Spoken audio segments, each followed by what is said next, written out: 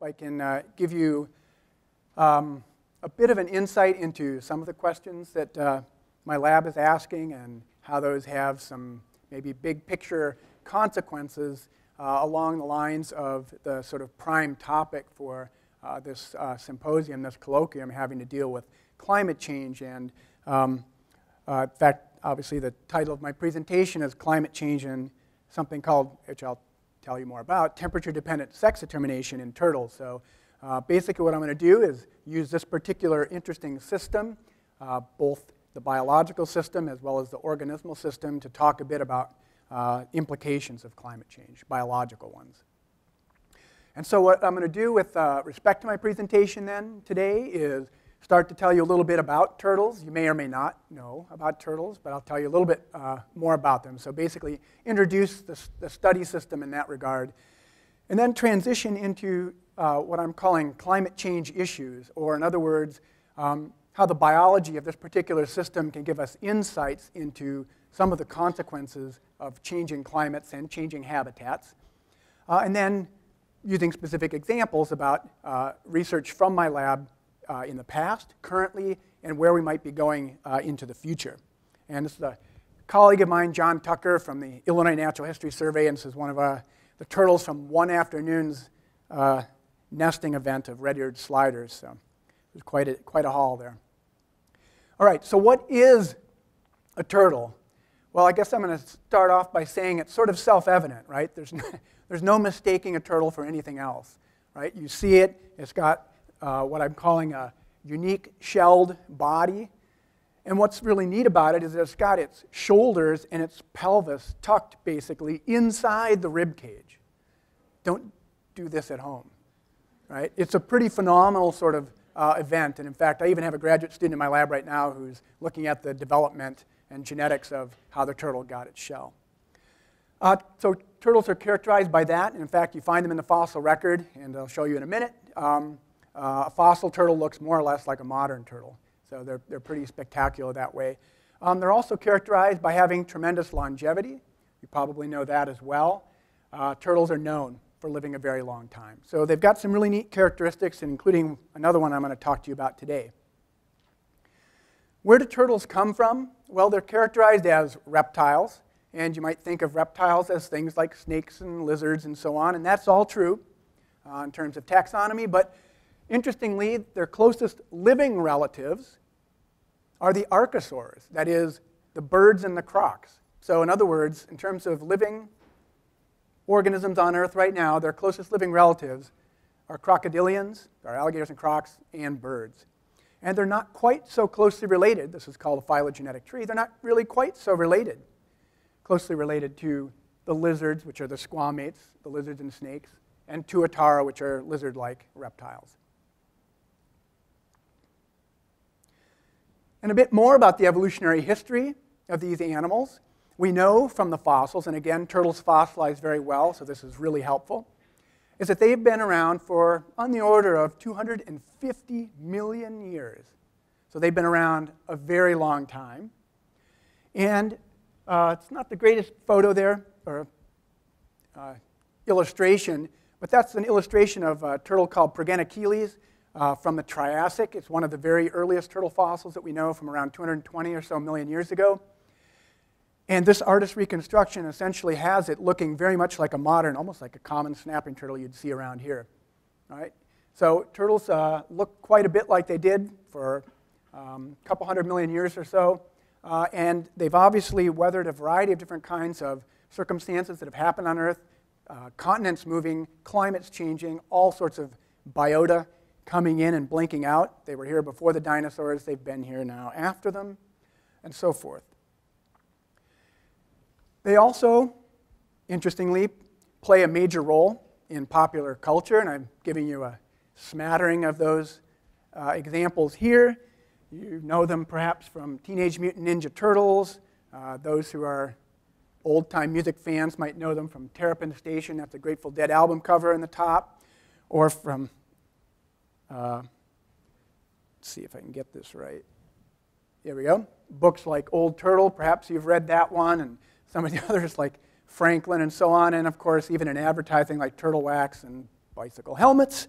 and so on. So people generally throughout the world view turtles in a sort of positive way in terms of their role in culture in a variety of different ways. They've also played major roles throughout the globe in a variety of different religions and mythologies, playing different roles in different sorts of stories, including those where the turtle is at the bottom supporting the rest of our cosmos. There are turtles all the way down, is one of the phrases. So they play an important role, okay, in popular culture as well as in various stories, religions, and mythologies at all sorts of different levels within this country and throughout the globe. And yet, for 250 million years, they have thrived. We seem to think they're important based on their role in our culture, mythologies, and religions.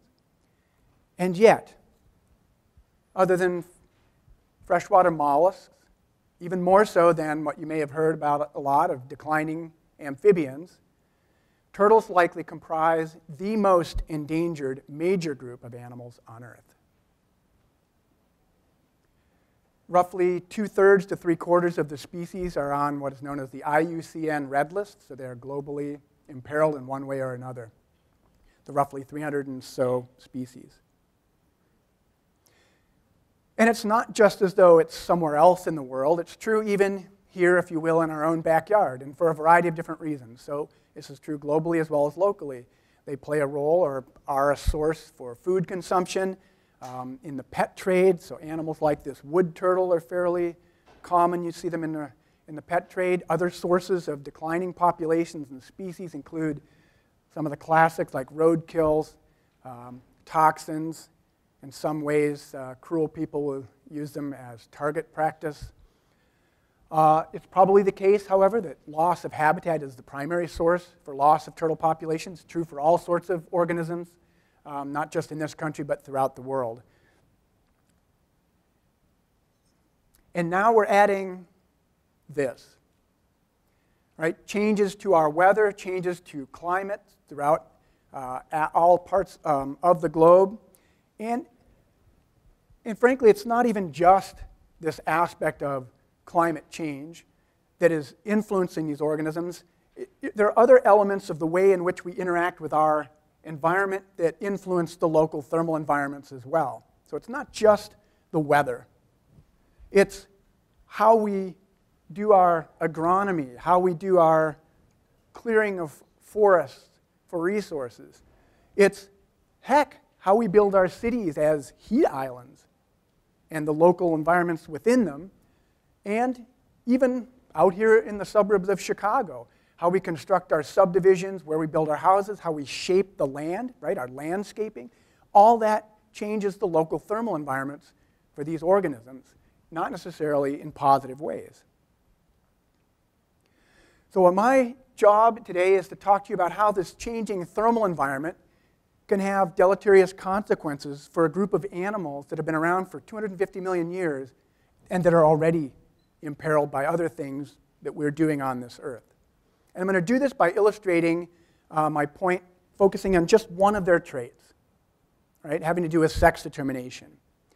We know that sex determination is a totally fundamental trait for organisms that have separate sexes, right? How you produce males and females is crucial. If you don't have enough of one than the other, all bets are off for hanging around as a population or species, right? But what's interesting about this fundamental organismal trait is how many different ways organisms have evolved to solve the problem. Now, the one you're most familiar with is this one here that we call genotypic sex determination. I call it GSD for short. And this is a grouping of sex-determining mechanisms where essentially sex is determined right at conception by some genetic factors. And you're familiar with, right, in our species, we've got X and Y sex chromosomes. You inherit an X from your mom and an X from your dad, you're a female. You inherit the Y from your dad and an X from your mom, you're a male. And that's basically determined right at conception, right? And forevermore, there you are. All right, and there's a bunch of organisms that have that. In fact, in birds, it's the other way around. It's the females that are the heterogametic sex, we call it, and the males that are the ones with essentially the 2 X chromosomes and so on. So there's lots of organisms. In fact, the vast majority have some form of GSD. And we can contrast those kinds of mechanisms with the ones you're probably less familiar with, called environmental sex determination, or ESD. And this is a group of mechanisms where there's some sort of environmental cue that the individuals experience during some discrete period after conception that permanently determines the sex of the individual. And there are a lot of different ways this comes about, and I'm going to show you a handful of them.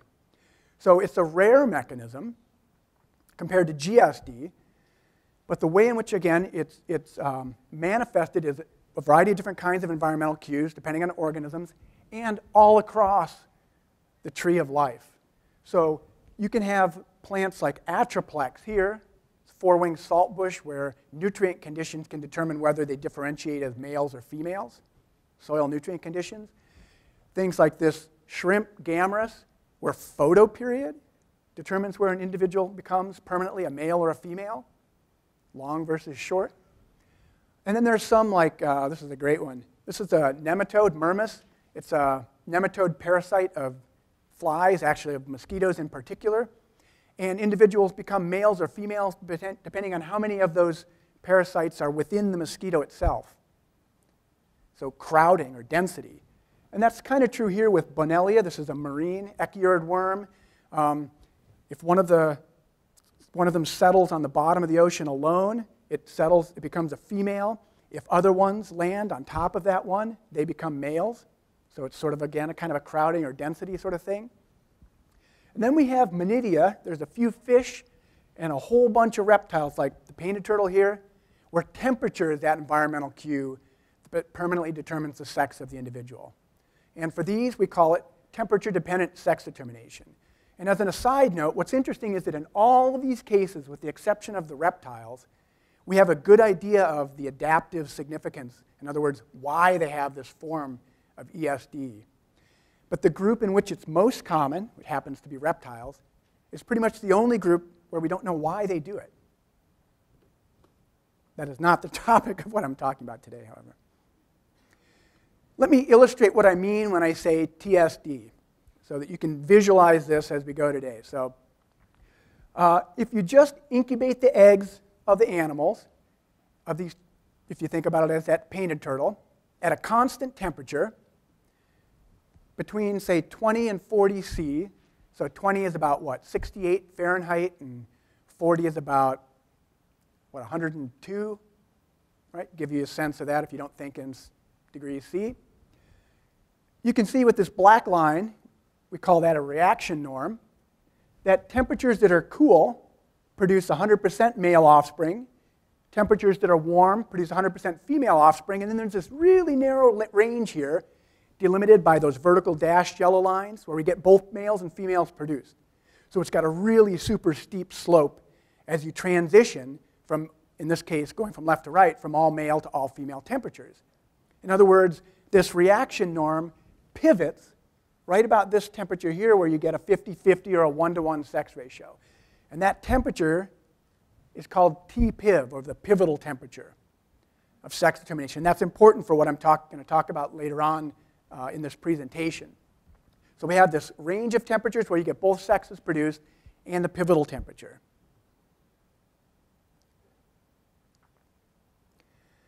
And to further illustrate that what I'm going to talk about today has some very basic science applications. So that's a lot of our motivation is to try to understand what's going on with this kind of a system. It has a lot of applied ones, too, that even go beyond the issues having to do with climate change. Many of the groups, as I've kind of hinted at already, that have some form of TSD are imperiled for various reasons throughout the globe. So all species of tortoises have TSD, and all of them are on the IUCN Red List. Same with all 7 species of sea turtles throughout the globe. Both species of tuatara. Here's how bad a shape tuatara are in. There are 2 species, and they occur on a few little tiny islands off the 2 main islands of New Zealand. That's the extent of their range, right? And both species have TSD, and the only way to do good conservation and management programs is for us to understand the system so we can make sure we produce enough of the right sexes. And then there's some lizards like this Madagascar day gecko, which also have TSD and are in trouble for pet trade reasons in that case. All right, so if we want to understand how this system might evolve in response to thermal threats, it turns out that there's some scientific theories that can help guide us. And one of them has to do with how this sex-determining mechanism influences the ratio of the number of male offspring to the number of female offspring. And it turns out this theory has shown us that there are several critical factors that can affect this sex ratio and therefore influence how this TSD might change or evolve. One of these traits of the three I'll show you is the sensitivity of embryonic sex determination to temperature. Right? How sensitive that is can influence whether individuals become male or female. And an example of this is that trait I mentioned right before is TPIV. So where that pivotal temperature is located along that temperature axis determines whether you get more or fewer females, right? So that trait could evolve in response to changing sex ratios and keep this species viable. Another way to keep temperatures in a range where you get both male and females produced is if the maternal choice of the thermal qualities of the nest site evolves to keep pace with changing thermal environments, right? So whether the mom puts her nest in a shady spot or out in the open sand, that's going to influence the temperatures that the babies experience as they develop. And therefore, if it has a genetic basis, it can evolve. And not just where moms nest, but when. Their phenology, when during the year they nest, can influence the thermal environment. You can be guaranteed right now that if a turtle hauled out of the water to dig a nest on the ground right here, she's going to have a hard time getting it through the frost line. Right? That nest thermal environment is going to be very different than it is 2 months from now in early June. Right? So when she chooses to nest can influence the nest thermal environment and therefore the sex ratio of the babies. So these three critical factors we need to understand if we want to know how this system can evolve in response to changing temperatures. And so my lab has set out two major challenges in the last decade or so to start to get a handle on understanding the sort of evolutionary potential of TSD in response to climate change. And the first one is perhaps maybe self-evident, but we need to know if TSD is sensitive to our current climatic variation. We know what climatologists project for our changing climate in the future, but we also know that year to year our weather changes. So does that currently influence what happens in these populations? And then, depending on that answer, we also need to know what I'm calling the underpinnings of TSD. In other words, as I'll point out, the components that give them the potential to evolve. But I wouldn't have put up question 2 if the answer to this wasn't yes, but bear with me. Let me introduce the system I'll talk about today. My lab's worked on a variety of different species, a lot of different turtles in particular, but not just turtles. And the one we spent a lot of time on for various reasons is the painted turtle. It has a lot of really great traits that recommended as a study organism. Obviously, it has TSD, or I wouldn't be talking about it here. It has a geographic range that makes it such that it occurs basically throughout North America. It's one of the most widely distributed turtles in the world. It's not a sea turtle. And as a consequence, it occurs in a lot of different kinds of thermal environments. It's relatively common, and therefore it's not an imperiled species, so we can do research so we're not hurting species that are already in trouble. It tends to nest on land, so it lives in the water, but it nests on land, and these nests are around 5 to 10 centimeters deep, 2 to 4 inches. And that's great because it means the nest temperatures are very tightly coupled then to the changes of air temperatures around it. All right? So and we've shown that, and I'll prove that to you later today. The eggs are laid diurnally. These turtles nest during daylight hours, typically during the month of June, although, as I'll also show you, the nesting season's been pushed back into the middle of May now in the last quarter of a century and so on. But it's in June. And I mentioned that nest temperatures can influence the sex of the offspring and that under ESD it happens during a discrete period of development. Well, in these animals with TSD, that turns out to be the middle 1/3 of embryonic development. And the typical developmental period is roughly 90 days or so in these turtles. And that means that the climate that matters to them and influences the sex happens roughly during July. So it's July temperatures that should matter to these guys. And today I'll focus on just one of the populations that we're studying, one that's less than a 2-hour drive from where you're sitting right now on the Mississippi River. It's near Thompson, Illinois, which is across the river from Clinton, Iowa.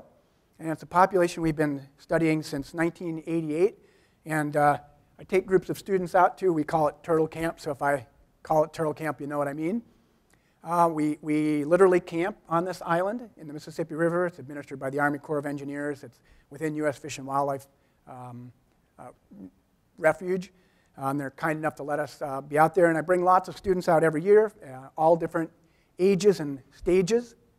And one thing I want to show, though, is while that's a really romantic picture, well, okay, maybe that's just me, but it's a romantic picture of field work on an island in the Mississippi River, and it's a really beautiful place to do work. The sharpest-eyed among you might notice little black specks. Those would be the insects. So while we do have a lot of fun, and it is a really great place to do work, you wouldn't want to confuse this with a National Geographic special. It's challenging work. And all the stuff, all the research results I'm going to talk to you about today absolutely could not have been done without the efforts of a lot of really super dedicated students. And many of these are from all different stages, as I mentioned before. This is just 4 of the different years' worth of students that I've had out there. So for example, this is my 1995 crew, and it wasn't a very big crew that year, but this was last year's crew, and this was the year before, and so on. So it's everything from high school students, from Chicago, Detroit, Dallas, Des Moines, rural areas, and so on, to graduate students and postdocs. So students from throughout the world. And so any of you who might be interested in this particular possibility can talk to me afterward or shoot me an email as well. But anyway, they've done a lot of great work over the years. So let me tell you about some of that work. With respect to the things I'll be focusing on today, we're really interested in the nesting biology of these animals. And so when the moms come out of the water to nest, we wait until they choose their particular nest site. And once they're done, we grab the females, we mark them if they're not already permanently marked, which would have been marked by us, that is. We measure them for size. We take a blood sample for our sort of hormone work and our genetic analyses that I'll mention, and then we release her to continue on her way. We then, and here's one of the high school students with me, we excavate the nest, we count and weigh the eggs so we get a sense of the reproductive output, and we put them back in after we measure the nest and so on. And we also quantify the vegetation cover around the nest using hemispherical photography and some computational analysis of those data. Get a sense of how shady the nest is, and you'll see why that's important later too. The next thing we record is exactly where this nest is located, and we measure it from landmarks at this particular site. And here's Carrie and Dave, 2 of my students, doing that. And it turns out that we have to measure it to the exact centimeter. We cannot have any error, because after a few days, these nests are so cryptic you simply cannot tell where they are. And that's crucial because when we come back to get the nest in September to retrieve those babies, if our measurements are off even by the tiniest amount, we cannot find that nest. And then that leads me to get upset, and they never like to see that. So they've learned to measure very precisely in the field. But the great thing about these painted turtles, they have a fairly unique trait for turtles in that they do spend their entire 90 days or so as embryos in that nest, and they hatch out of the eggs in late August and September. But here's the cool thing about it. Then they stay in the nest the entire winter. So right now, there are painted turtle nests outside, right, 5 to 10 centimeters below the surface of the soil, and those babies are out of the eggs, waiting for the weather to get nice so they can head out to the water. But it also means they experience some really, really interesting temperatures over the winter, as you might imagine. And we've shown, in fact, that they can freeze solid and thaw out again and survive, and we're actually not quite sure how they do that. But it also means that we get complete sampling. We get all the babies on this island. We bring the turtles back to the lab, and in fact, tomorrow I will be excavating 11 nests at this site, by the way. The last one's from 2012. And we bring them back to the lab, like I will tomorrow, and we choose a subset for the sex determination analysis. We do other things with them as well, but and then we bring a bunch of them back to release too. While we're doing our particular field work, this is a bit of an aside, but we've also done a lot of computational work, including database development, because we measure a ton of different things out of this field site. And in order to manage this, we've, with some of the computer science students and high school students and undergrads, in fact, here's one of the high school students from Des Moines. She's doing some of the programming and data entry. We have this big database, so it means that really smart people who are smarter than me, who come along later, that have really interesting questions, we may have already collected those data, and then they can just analyze it. Whether, again, it's measurements of the environment or of the animals themselves or the genetics. Okay, some results. To that very first question, right, having to do with whether the turtles are currently sensitive to climatic variation. So let me walk you through this. I want you to leave this with 3 conclusions. So here's a plot, again, of that offspring sex ratio as percent male, right, just like I showed you in that other reaction norm, as a function now of the mean July air temperature, right? That's the temperature during that middle third of development when sex is sensitive to temperature. And each point up here, the 2-digit number, that's the last 2 digits of the year in which the study was done. And what's plotted is the sex ratio of all the offspring born in that given year. So for example, in 1992, 100% of the babies born were males. Right? And that was a pretty cold summer. So if you look at this line, this grayish line here, that's the best fit statistical line to the data points. It looks a lot like that black line I showed you earlier, right? So conclusion number 1 you can draw from this is that, yes, these turtles are sensitive, the sex ratio is sensitive to environmental variation, and it's just like the pattern we see in the lab when we incubate eggs at constant temperature. So even though temperatures in the wild fluctuate a lot, they show the exact same pattern in the wild. So that's really neat. All right? Conclusion number 2 is this temperature here, about 23.8. That is over, 70 years. That's the overall grand mean July air temperature at this particular field site. And check this out. We go from there with the green dashed line up to here and over. Isn't that remarkable? It says over the last 70 years, basically, on average, you get about 1 boy for every 1 girl. That's really impressive. It means that the population, in a sense, is locally adapted. That climate might fluctuate one way or the other, but on average, you're going to get about 1 boy for every 1 girl. Very, very cool finding. So this is, again, 25-year study. And the third thing I want you to notice from this is if you go back to this green line, look to the right and the left, go about 1.5 degrees. And what do you find? Well, with only 1.5 degrees shift, either cooling or warming, the population goes from, on average, 1 boy for every 1 girl, to, on average, 100% male or 100% female. So yeah, point number 3 is they are sensitive to climatic variation, but even more importantly, they are exquisitely sensitive. It takes only a small environmental excursion to massively shift the offspring sex ratio. All right, so the naysayers at this point would be like, it's hatchling sex ratio. What does that mean to the population? They're just babies. Turtles live a long time. Maybe over time things just work out. Maybe it doesn't really matter at the adult stage. And you would be wrong. So hopefully you weren't the naysayers. So this is a study.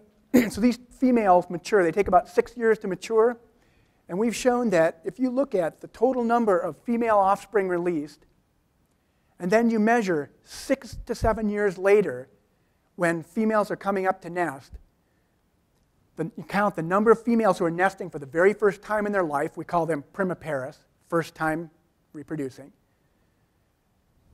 And you get this beautiful line. In other words, years to produce lots of female offspring. 6 years later, they produce lots of first-time nesting females. So yeah, the influence of climate and predation on these nests, how many offspring you produce of a given sex, totally influences population structure. It's a huge effect. All right, so we've answered the first question in the affirmative. We now need to know if climate changes or how that local thermal environment changes. Can these turtles keep pace?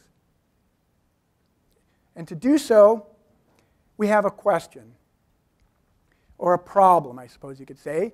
We want to ask about their evolutionary potential, so we need to know two things.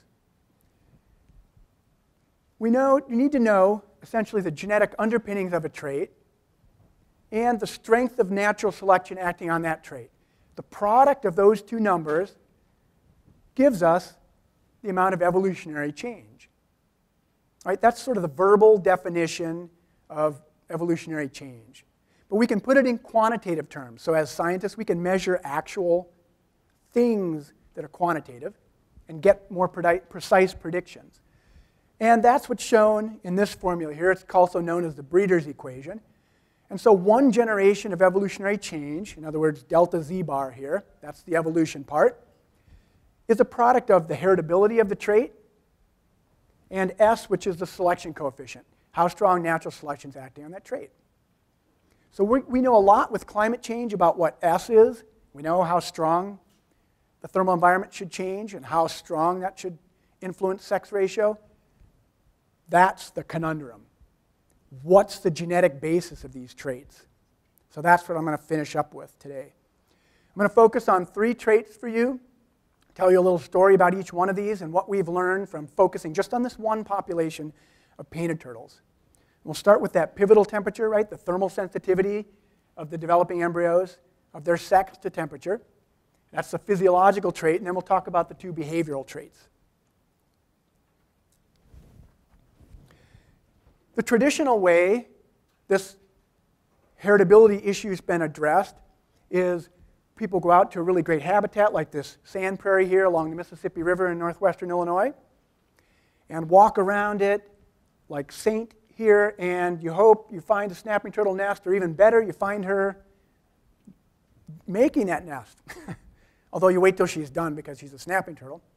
And then you have to be careful because in this particular case, she's doing it in the middle of a prickly pear cactus patch. So this was a challenging one. But the typical way we have done it, is to go out, find these nests, collect the eggs, bring them back to the lab, incubate them in very constant thermal conditions, and then do some little bit of mathematical wizardry to estimate the heritability level. But there's some problems with that particular approach because it doesn't deal with some non-genetic factors that also can be transmitted by the moms. So there are other traits, and you know this from probably your own studies or from reading, that there are things that your mom can pass on to you that influence what you look like and behave like that have nothing to do with your genetics, right? These are these non-genetic maternal effects. And one of them that could influence sex ratio in these turtles is what the moms allocate to the eggs in terms of things like what we call sex steroid hormones, like testosterone and estradiol. So my lab's done some studies of turtle species that have TSD and of turtle species that have GSD and asked, do these steroid hormones vary? And in fact, it does seem to be. You get a lot more testosterone in species like this snapping turtle that have TSD, and orders of magnitude, or an order of magnitude fewer in species like this smooth soft shell that have GSD. So yeah, I guess it's possible that maternal allocation of these steroid hormones could influence offspring sex ratio. And in fact, one of my former postdocs, Rachel Bowden, did a really neat study, and it's based on this idea that physiologically we know that testosterone can be converted by the enzyme aromatase to estradiol. She did a study in painted turtles where she measured the levels of estradiol and testosterone in the egg at the time the mom laid it, and then she measured what the sex ratio of the rest of the clutch was that mom laid by incubating the eggs at the pivotal temperature. In other words, if moms allocated more versus less testosterone to estradiol, that could influence the sex ratio at this pivotal temperature. And sure enough, it seems to. So eggs in particular tended to have a lot more estradiol relative to testosterone tended to produce these all-female clutches of eggs. So in order to get an accurate estimate of the inheritance, we have to somehow control for this maternal effect, and we also need to control for the fact that we're incubating eggs at a constant temperature in the lab when we know that's totally not true in the wild. So with that challenge in hand, my Turtle Camp crew embarked on a study that took us, I think it's 12 years, to get a large enough sample size to answer this particular question, where we could control both for the thermal environment in the nest as well as the hormone environment transmitted by the moms. And I won't go into all the gory details, but it involved a lot of fun field work and a lot of fun lab work and a little bit of math at the end. All right, this is a busy slide, and I'm going to want you to, I put the details up there for those who might be particularly keen on it, but the point is what essentially we did is we constructed a genealogy of these turtles in this population to know who's related to whom by using genetic markers. And in this way, in the same way you can with humans, right, you can construct how something's inherited. Right? So that's essentially what we've done here. And what we find is that, in fact, I never described heritability, I'm sorry. Heritability ranges between 0 and 1. Maybe you knew that already. And the higher the heritability, the closer to 1 it is. That means more of that particular trait is transmitted from parent to offspring relative to a trait that has a lower heritability near 0. So to find that this TPIV trait, this thermal sensitivity, has a heritability of 0.35 in the wild is actually remarkable. That means that roughly a third of that trait is sort of faithfully transmitted from parent to offspring, right? Excluding the maternal effects, controlling for the fluctuating temperature effects. That's pretty neat, and it suggests that in the wild means that this particular trait could permit some evolutionary change of TSD. All right, so there's maybe some promise. It's not a huge heritability, but it's certainly not 0. What about the behavioral traits? What about nest site choice? Can moms control things? The first problem moms face, yeah, you can read that. I can't read that. Where shall I nest? It's not quite so simple, is it? Because I've already told you that the nest temperature that influences the offspring sex ratio occurs during the middle 1/3 of embryonic development.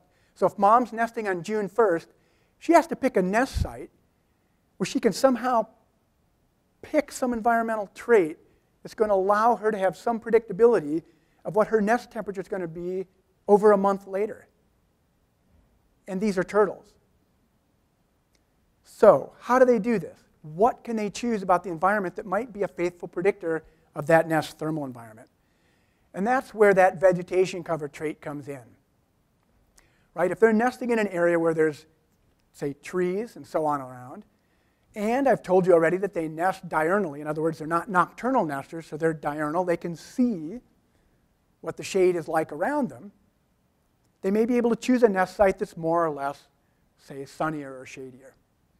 And we've shown, and this is just an example from 3 different years, we've shown that, in fact, that does seem to be true. So if you measure the percent vegetation cover on the nest site on the day that the mom constructed that nest, it predicts the mean July nest temperature. So a month or so later, it's a strong predictor of that temperature, and it won't surprise you, right, that shadier nests are cooler. And that's true whether it was 1996, 1997, 1995, and so on. It's always that kind of negative slope, right? Right? Maybe that's proving the obvious, but nonetheless. What's even neater is that the amount of vegetation cover over that nest on the day it was laid, say June 1st, predicts what the sex ratio of the babies are when they hatch several months later. So it is a predictor. Shadier nests produce more boys than do sunnier nests.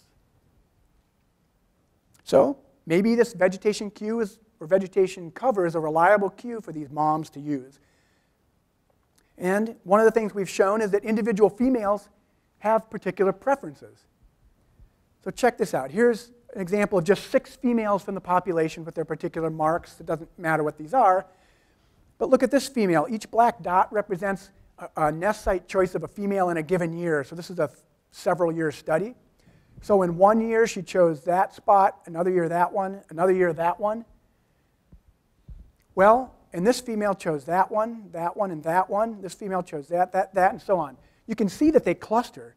Each female, year after year, seems to have the same kind of thermal preference. Now, each female is not the same as the other female, but if you will, within herself, her behavior is repeatable.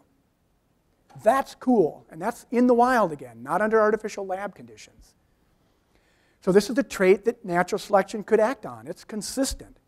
So does it have a heritable basis? Right? Back to the lab, back to the field, blood samples from all these moms, reconstruct the genealogy, do a little math at the end. And man, over 12 years, 631 females measured, and a heritability of 0.04, which is huge, right? No, it's not huge. It's 0. It's basically 0, right? There's almost no heritable tendency for choosing nest sites based on vegetation cover.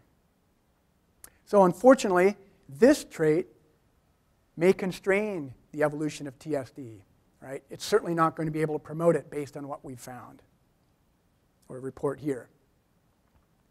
Well, what about nesting phenology? If it's not where they nest, maybe it's when they nest. And we certainly know in terms of climate change, the ongoing climate change, that probably the most obvious phenotypic markers that scientists have measured throughout the globe have to do with breeding season. So we've seen it in birds where in a variety of different species they're nesting earlier than they ever have before. And this is through all sorts of, again, studies throughout the globe. For frogs, they're beginning their spring calling seasons earlier. And again, this isn't just in one species. This is in a whole bunch. We've seen this in angiosperms, right, flowering plants, where that first flowering in the spring, right, that's the part of their crucial part of their reproduction. That's happening earlier around the globe and so on. And even when other aspects important to the biology of populations, like the migratory behavior of things like butterflies, that's been happening earlier and actually presents some really horrific kinds of ecological mismatches as well. So what we wanted to know is this happening with turtles, and if it is, does it matter? So with a bunch of my colleagues, I couldn't study this many populations and species simultaneously. So I'm working with a bunch of colleagues who are studying different kinds of, or different species of turtles in North America in different localities, from Nebraska, South Carolina, Illinois, and so on, to ask the question, are these populations nesting earlier and earlier through time? So these are folks that have been studying turtles a long time in the field, like I have. And so you know, Kinosternon are mud turtles, are common snapping turtles that are around here, the painted turtle, and then the red-eared slider turtles, in case you wanted to know. And what have we found? We have indeed found that just like basically all the other organisms, and maybe not a surprise, for the most part, turtles are nesting earlier than they ever have before. And one of our best examples is from my colleague John Tucker's work, the guy I showed you earlier that was sitting in the cattle tank full of sliders, is this work that we began in the early 90s. This is in south central Illinois, near where the Illinois River's confluence with the Mississippi. And look at this. Back then, they were nesting, this Julian date, 150, is right around June 1st. And now look at this. In less than, 10 years or so, the onset of their breeding season has advanced roughly 3 weeks. That's how fast they're changing. And it's this total linear sort of change, although it is starting to flatten out now a bit, which is interesting too. So yeah, they're definitely being affected. And we've even done some neat work at Turtle Camp on the painted turtles to show that how warm the previous winter is affects when the nesting season starts multiple months later. So if it's a warm winter, they tend to start nesting the breeding, initiating the nesting season sooner. So they are nesting sooner. We have a mechanism for why they might be nesting sooner, but using that same genealogical approach I showed you before, using genetic markers, it's not heritable. So just like nest site choice, the timing of nesting does not seem to be heritable. All right, we're getting very close now to the end. I blazed through a lot of specific science, telling you a little bit about the story. And now I want to bring those pieces together to maybe give you something, I don't know, maybe more concrete to think about and to mull over. So at this point, we have to say, how might these organisms respond to rapid climate or habitat changes?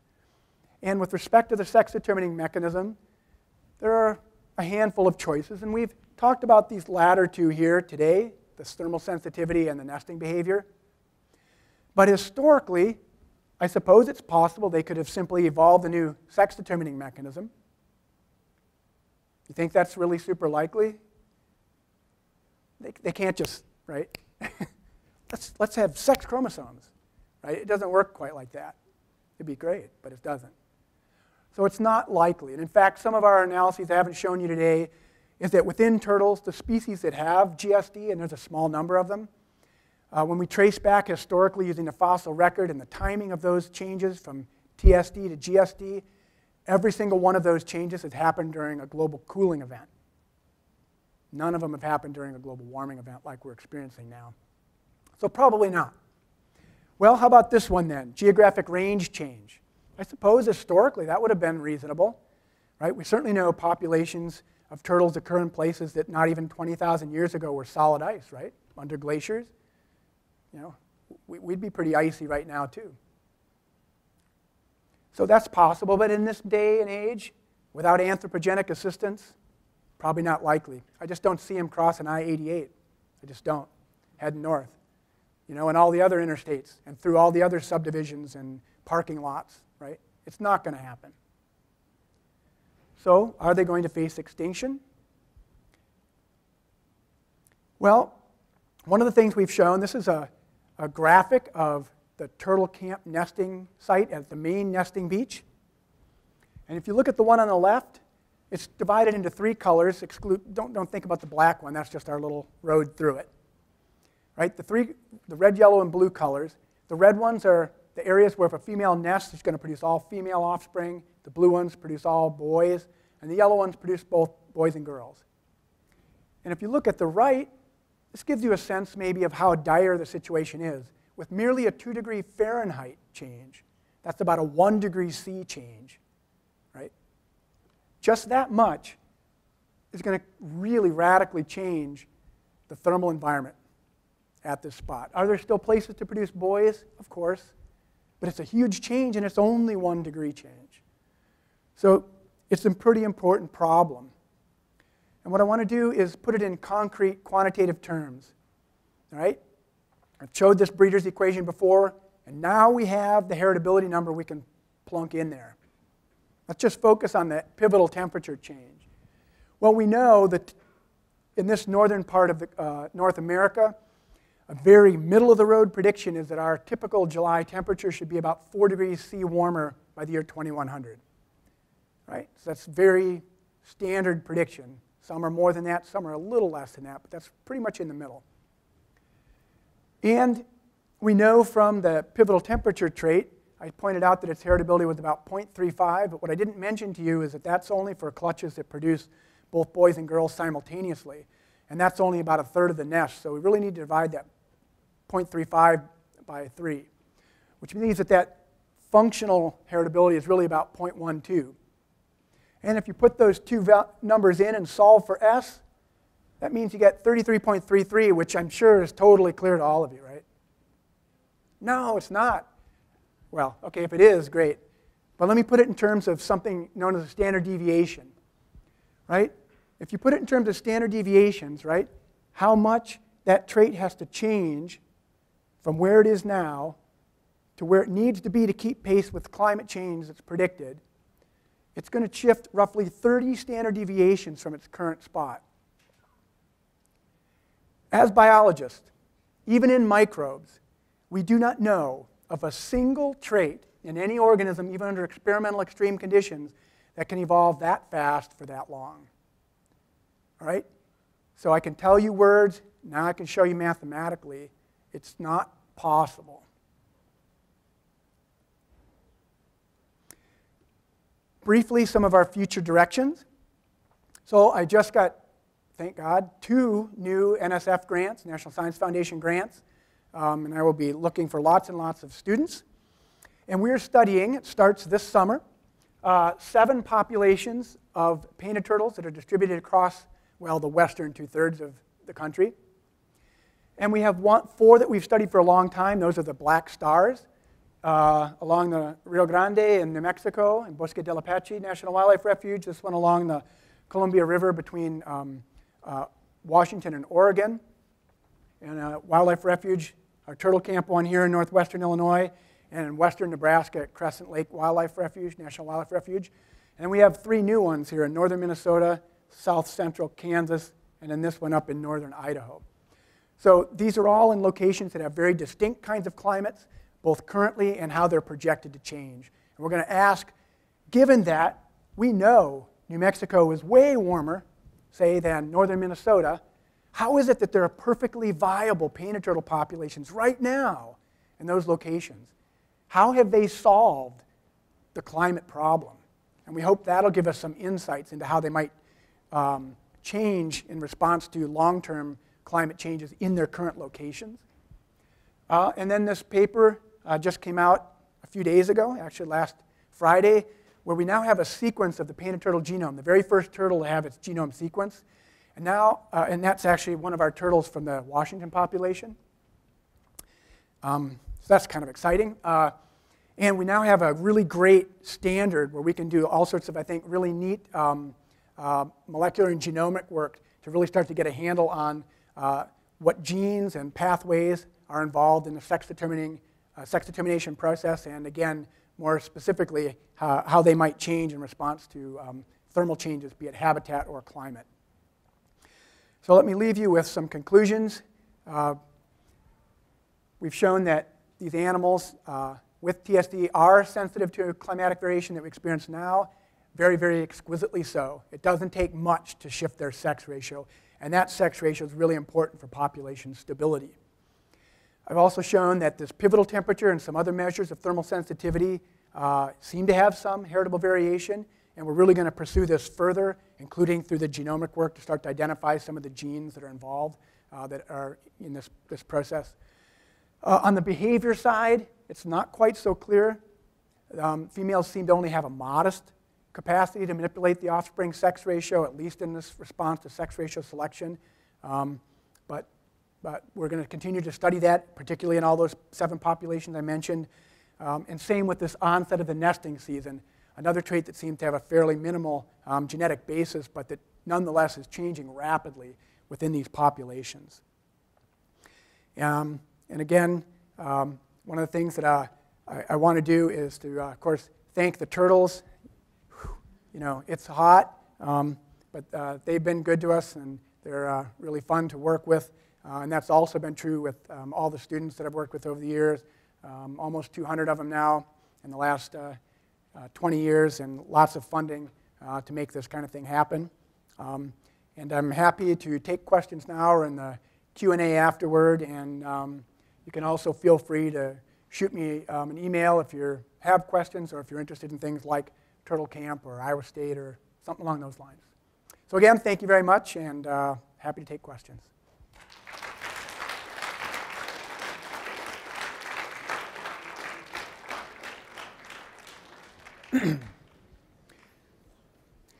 And I should point out that I was born without a lot of hearing, and so you might not know it, but I read lips mostly. So if you're in the back in a dark area and I can't see your lips, I can probably tell you're talking, but I can't hear you. So if you can come down to the microphone, that would be great, or catch me afterward.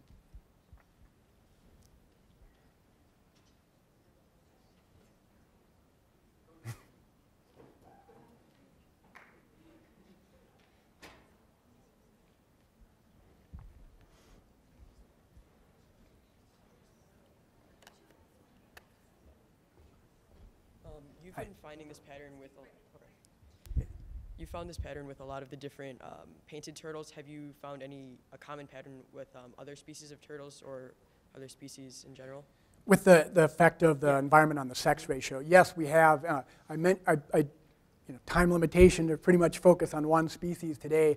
But at Turtle Camp, there are roughly a dozen species of turtles, and so we're also studying ornate box turtles, common snapping turtles, Blanding's turtles, and soft shells, and so on and so forth. And we see the same thing in the ones that have TSD. There are definitely shifts in the sex ratio, but the painted turtles are the ones that have the really great population sizes and really good numbers, so we can do incredibly confident statistics in math. So I do admittedly focus on them for that reason, but same patterns. So yeah, good question.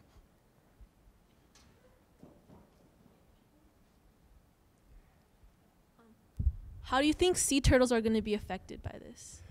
I think actually that's a great question. It's about questions about sea turtles. I think maybe you heard it, how they're going to be affected. I don't work with sea turtles. There are so many people working with sea turtles that it's a crowded field. But my colleagues are finding that there seems to be fairly minimal impact on them. And they think part of the reason has to do with the fact that, all right, this is going to be my interpretation of what they're finding. So they may disagree. But I think what they're finding is that because sea levels are rising and the water is becoming farther inland, that's actually keeping the nest temperatures cooler than the air temperatures would otherwise make them. And plus, as you can probably gather, sea turtles are fairly large, and they dig relatively deep nests, which are also a little bit more thermally insulated from general sort of weather changes. So they don't seem to be seeing a lot of an effect. The effects that they are seeing are actually coming from the construction of large buildings along the coast, which are shading the nests. So, okay. But the climate part, they don't seem to be finding much, which is interesting. Thank you.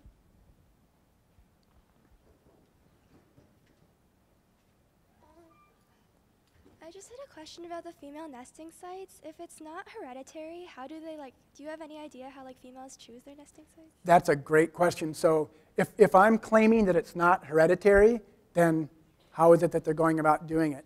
And we don't have an answer to that. We don't have any indication, however, that they're choosing a nest site based on the spot that they were actually born.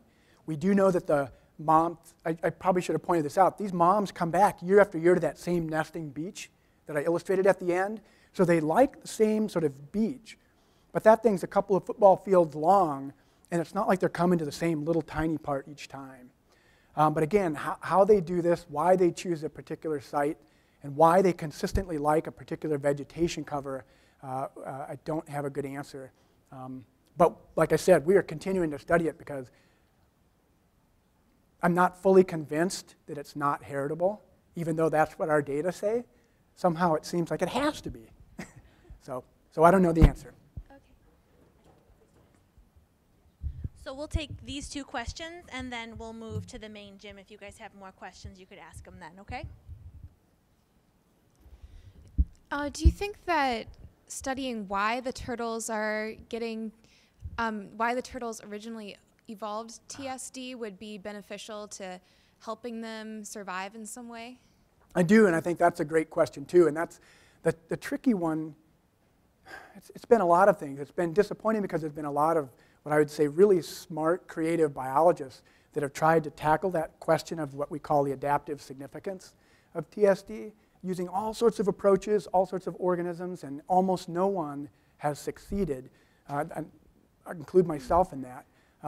But one of my recent postdocs, Dan Warner, did a really neat study with these dragons. They're a kind of lizard in Australia. Let me be clear of that.